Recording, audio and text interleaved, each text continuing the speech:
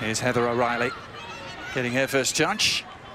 Skipping to the byline in trademark fashion, delivering the cross and has an assist straight away. Off the head of Carli Lloyd, but it's Heather O'Reilly. And this is what we have loved watching about Heather O'Reilly for so many years.